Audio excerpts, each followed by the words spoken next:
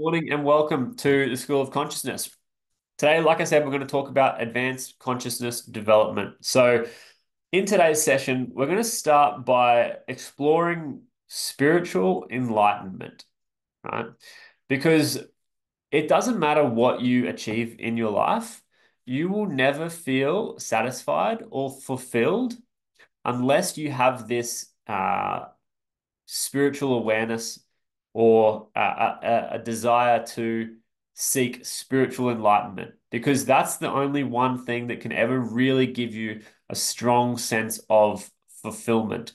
Now, you can get fulfillment in life from other areas, right? So your family obviously is, if you have a family, if you have kids, that's going to be something that gives you a strong sense of meaning and purpose and fulfillment. If you have a career that you love, right, that can give you a strong sense of purpose and fulfillment and stuff like that. But when it all boils down to it, right, the one thing that we're going to have to face in our life is, you know, our the other side, right? The spiritual self. And that's going to happen for all of us at one point or another. And so I really believe that when we work on spiritual enlightenment, or when we at least like move towards it, right? It's something that can give us a strong sense of feeling complete, feeling fulfilled, feeling whole, feeling a sense of oneness. Um, and it's a really, really healing path to go on, right? Oftentimes, when I'm talking about healing, I'll talk about returning to health or returning to wholeness. So when we're healing, I really believe that healing is returning back to health or back to wholeness. If you see, if you imagine a plant that is unwell, right, or like a garden plant, and it looks like its leaves are kind of like, dying. If you were to heal that plant, right, there's probably a few things that you're going to do. You're going to take care of the soil. You're going to make sure it gets good sunlight. You're going to make sure it gets water. And if you give it the right care, it comes back to life. It comes back to health. It comes back to this beautiful state of like its natural, um, beingness. And so I really believe that with humans, we're just like, you might have heard on Instagram on the memes, people say we're just like garden plants with complex emotions. So it's pretty much the same thing, right? We can give ourselves the care that we need, the water that we need, the sunshine that we need, and we can heal ourselves and return to wholeness. And I really believe that that is a spiritual journey. And so when we're moving towards spiritual enlightenment, uh, yeah, we can really start to get a stronger sense for our own innate wholeness and completeness and oneness, right? And so that's what we're going to talk about today. How do we actually tap into that? And the first thing that we need to understand is that it's not going to happen just up here. So a lot of people have in their life desires or things that they want, right? Um, and, oftentimes they're coming from up here, they're coming from the head. I want all these different things, right? I want all these material things, or I want my life to be this certain way. And if we're always stuck in the head, it's actually a very limited place to be, right? What we want to do as well is connect with our heart. So we need to connect with our heart and have our head and our heart working together, right? Because the mind is for thinking. The heart is for feeling. And the spiritual journey is a journey of learning how to feel and understanding your feelings and learning how to essentially develop, just a strong understanding of yourself, your feelings, your thoughts, and all of those kinds of things. So we want to come from the head down to the heart. And then ultimately, we actually want to transcend or go beyond the head and the heart. And what I mean by that is you can be aware of your head and your thoughts and your desires. You can be aware of it. If I ask you, what are you desiring? What are you wanting in your life? You'll be able to go, okay, I want this thing and this thing and this thing, right? So in that sense, you're aware of it. You know what you want. Now, if I ask you what you're feeling, right? You can also be aware of that. Well, I'm feeling this thing, I'm feeling this thing, I'm feeling this thing. And if I ask you, what do you want to feel? You could say, oh, well, I want to feel this way, I want to feel this way, and I want to feel this way. So, you have awareness of yourself. Now, it's very important that we understand this because your awareness is actually the key. It's the doorway, it's the pathway towards spiritual enlightenment. Your awareness is like it's the magical rainbow road that will take you to a place of spiritual enlightenment. So we have to develop awareness of our thoughts and then awareness of our emotions. But then at some stage, once we get these two things working together properly, we also need to then transcend them or go beyond them and to understand that these are just things that we experience. So when we are connected to our awareness and we are really understanding our awareness of things, we're able to essentially disconnect from it, which will give us a much wider perspective of what is happening in the world and in our life. And what I mean by that is if we are very connected to our thoughts and feelings, we can be living in a limited perspective and it's limited to our own self, right? So there's a lot of paradoxes in spirituality. You do have to understand yourself. You have to understand your thoughts. You have to understand your emotions. You have to have the head and the heart working in harmony and in synchronicity. So your body and yourself is working in synchronicity within yourself, within your own systems internally. You've got this beautiful harmony of the head and the heart in this beautiful unifying kind of harmony working together, right?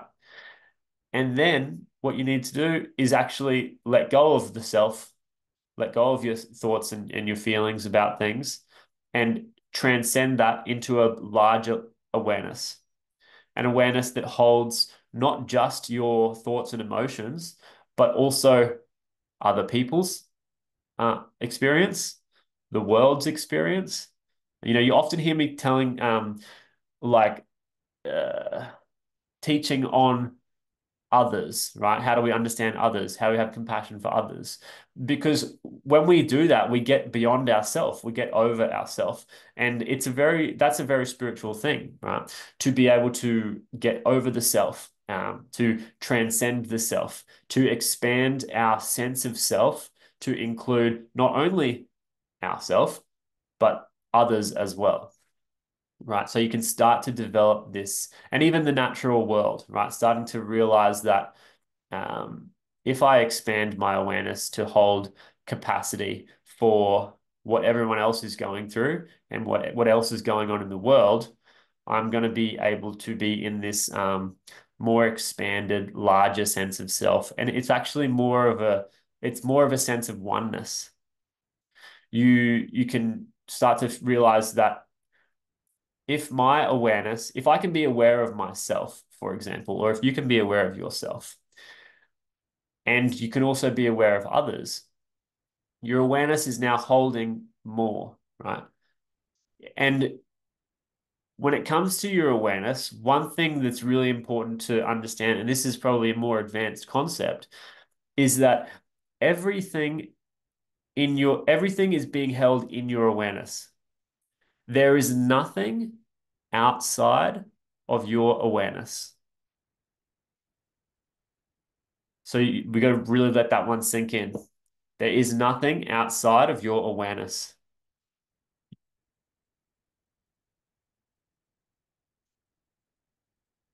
Your awareness holds your entire experience. Your awareness, you have to be aware of something to experience it. If you didn't have your awareness, you wouldn't be able to experience it. Therefore, everything is held within your awareness. Now, if you guys have any questions about this as we move through this session, just drop them in the chat box. Uh, yeah, your awareness holds everything. That's just a fact. If you weren't aware, you wouldn't experience anything. If you had no awareness, you wouldn't experience anything. But the fact that you do have awareness allows you to experience everything. And so when we get beyond ourself, right? Because usually we have our awareness, which is very like like focused on just me and my problems, right? Or my desires or my goals or my challenges or whatever.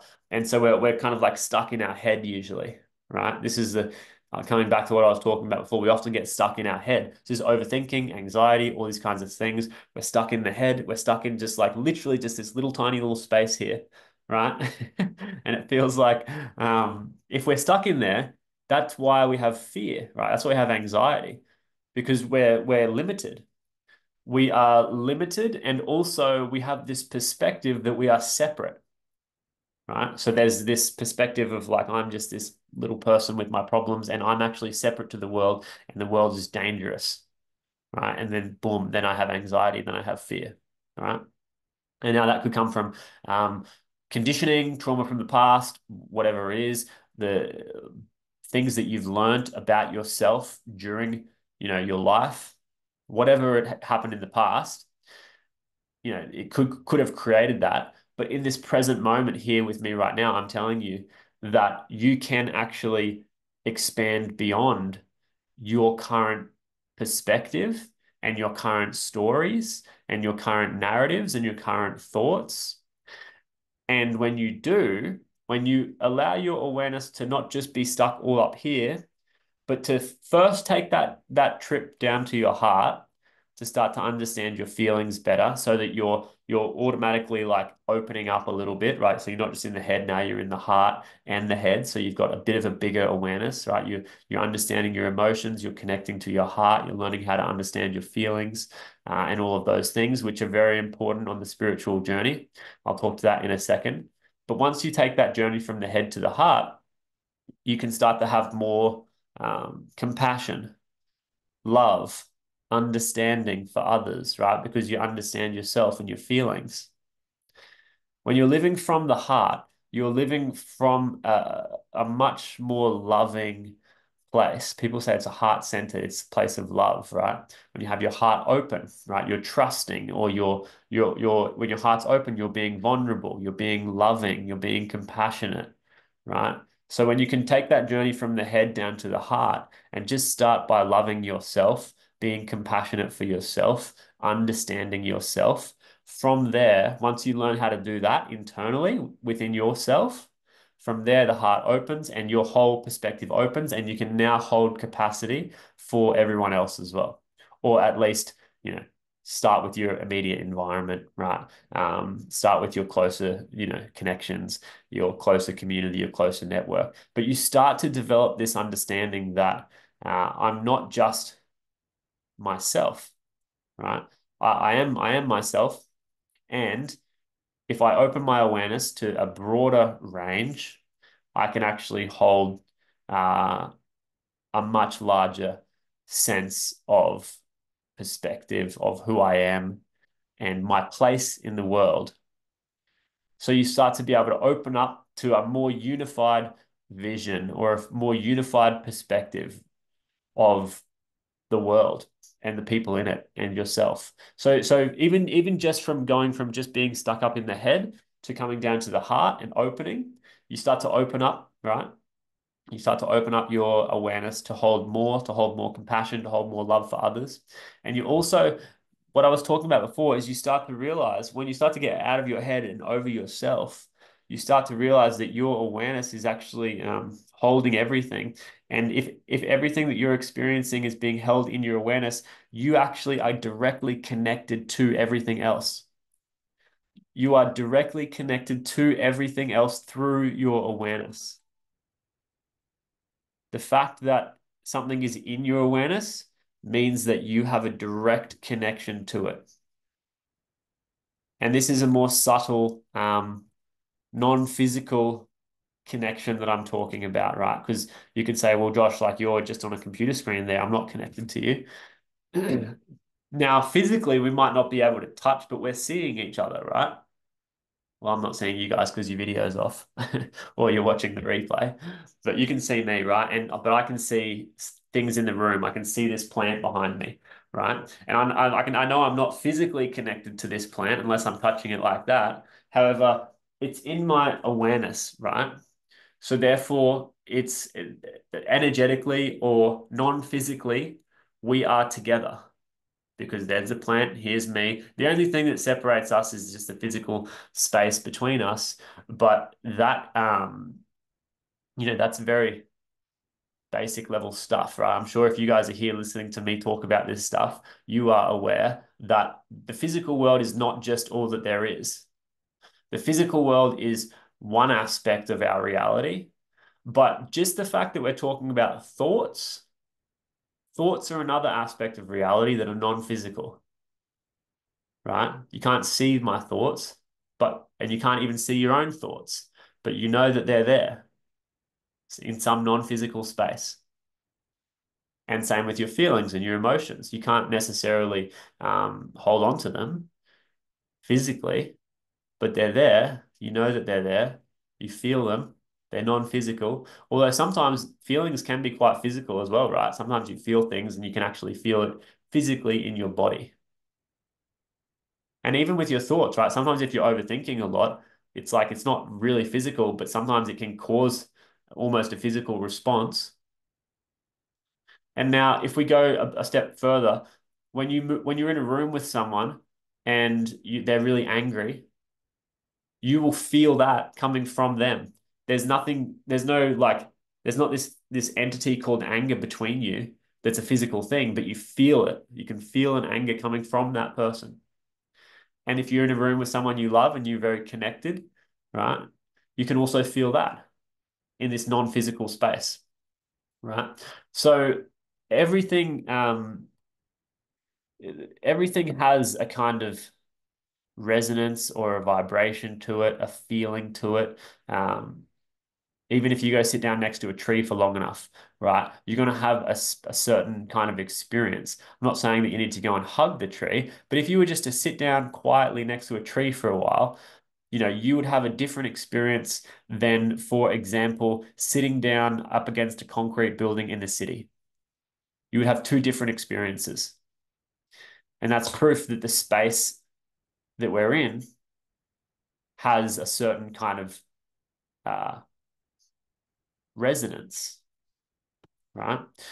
So when it comes to our experience that we're having, we need to broaden our mind and realize that if I am aware of something and if I am experiencing that thing, I have some kind of a connection to it.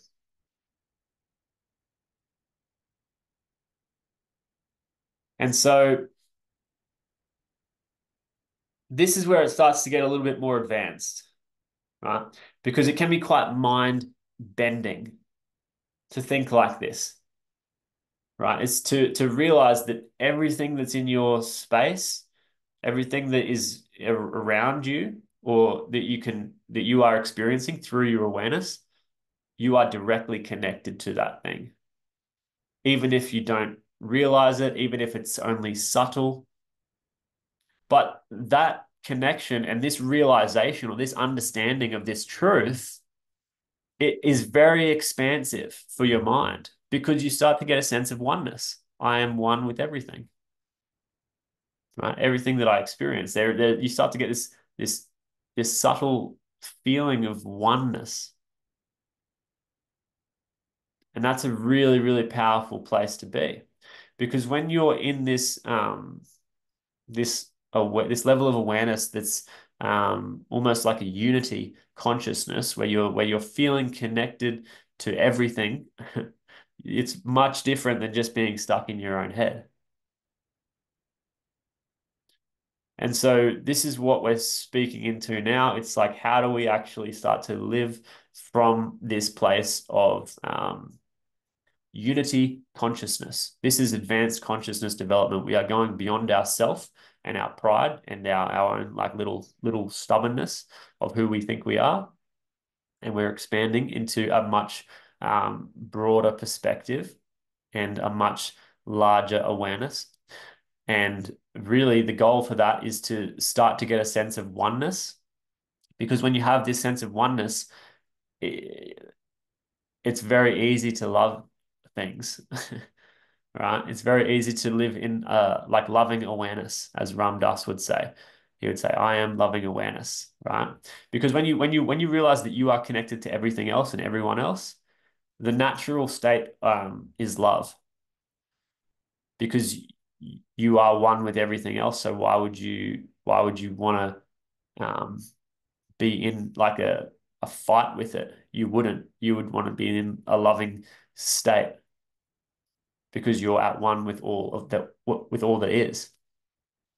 And that's essentially spiritual enlightenment, right? It's this understanding that we are one with all that is.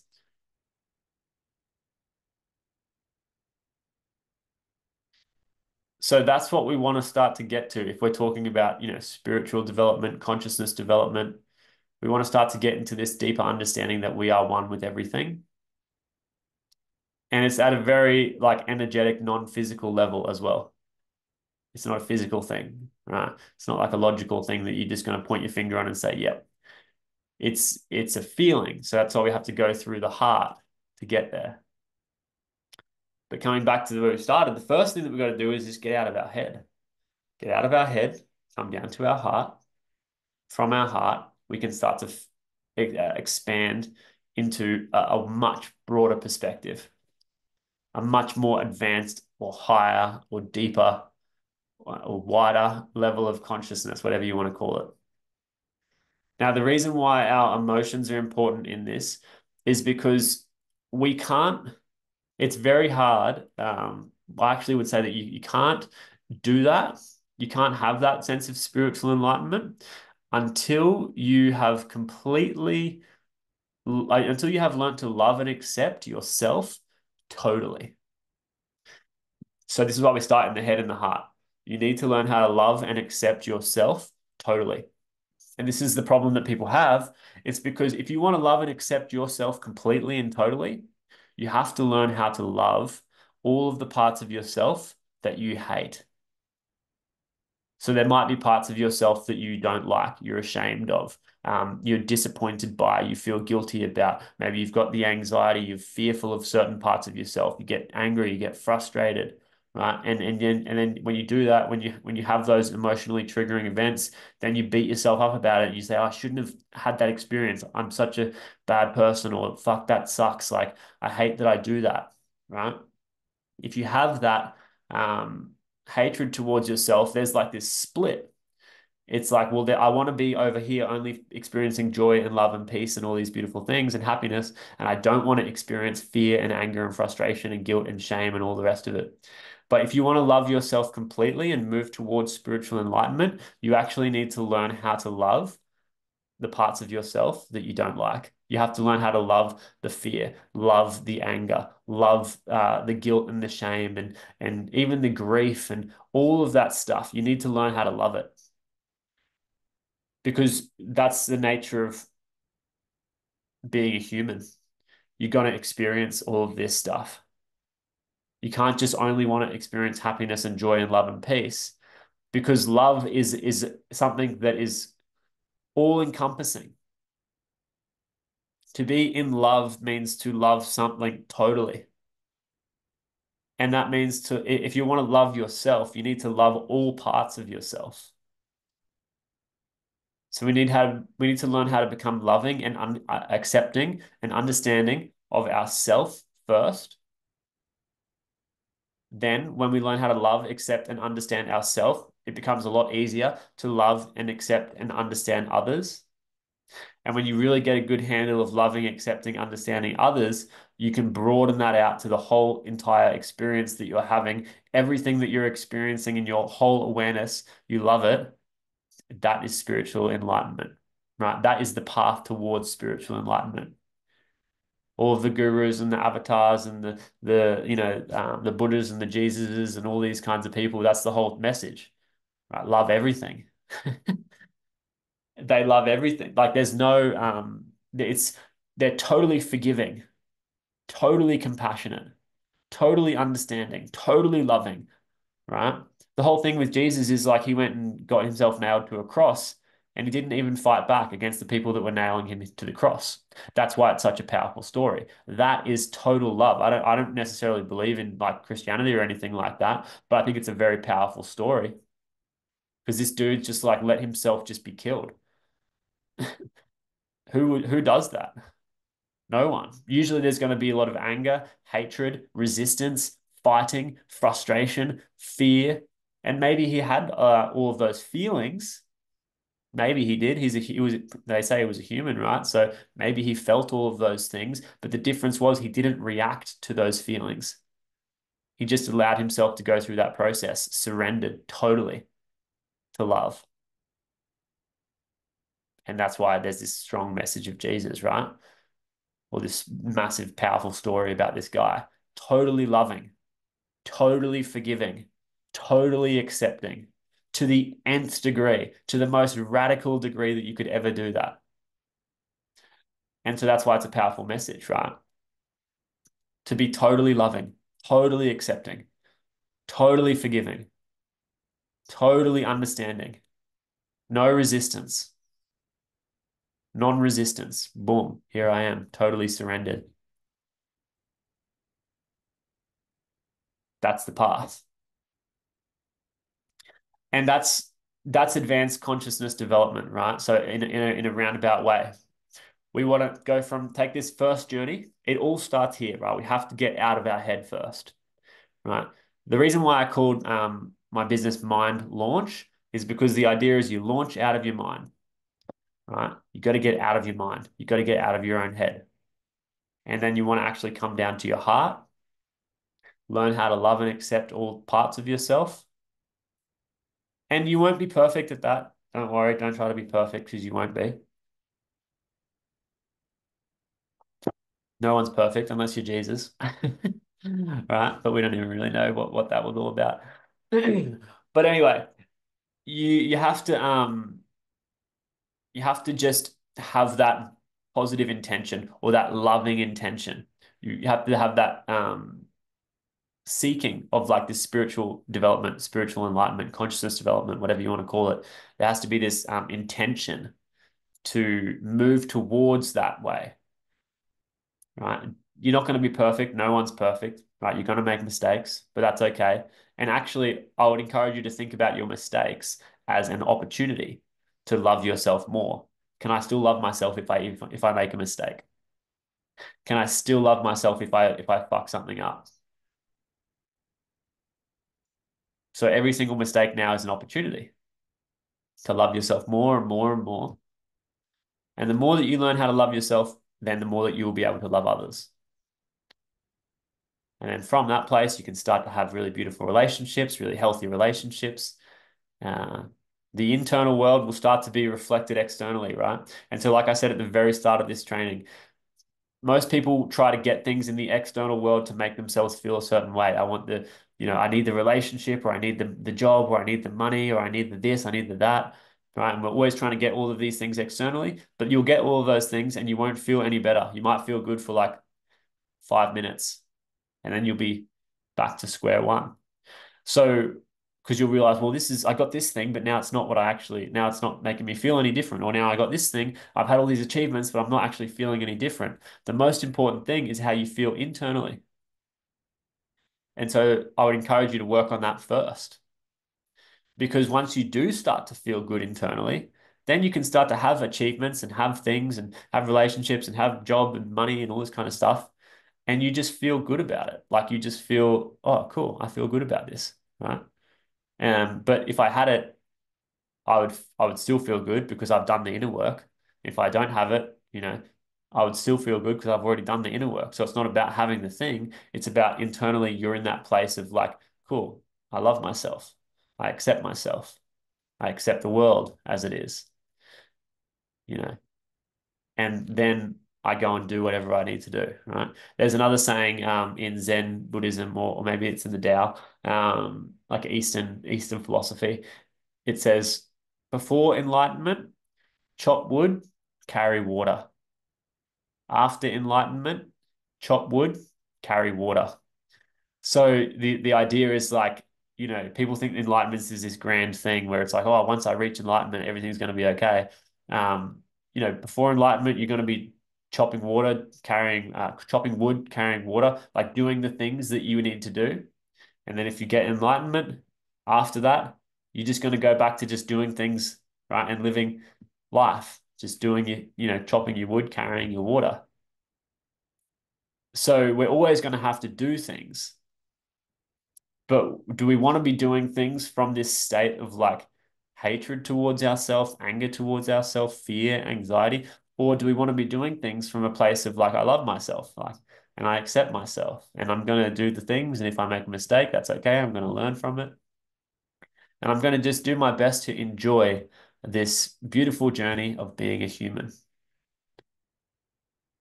So that's what I think is the most beneficial thing to work on.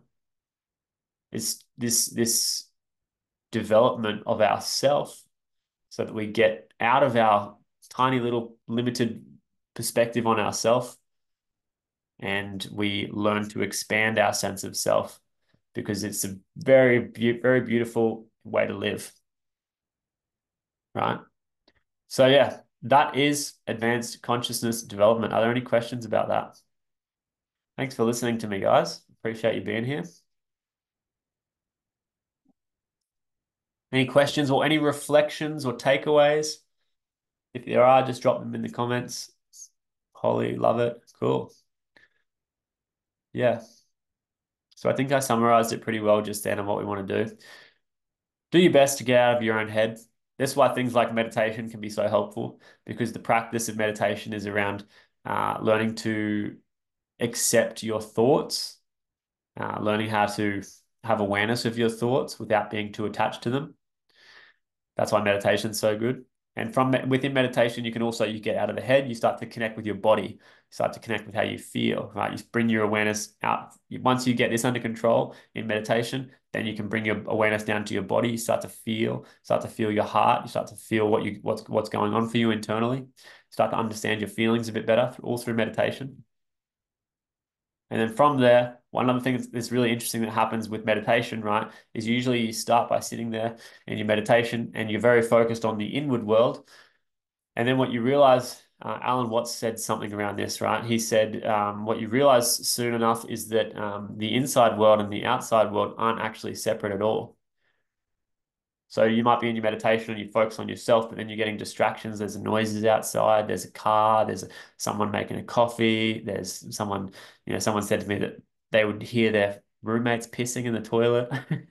And so you'd be in this meditation, you're trying to be calm and centered, and then you start hearing all these outside sounds. And what happens first is you think, fuck, I wish they would just shut up. Or man, that's so distracting. And so that's coming from this separate sense of self, right? Where it's like, this is distracting me.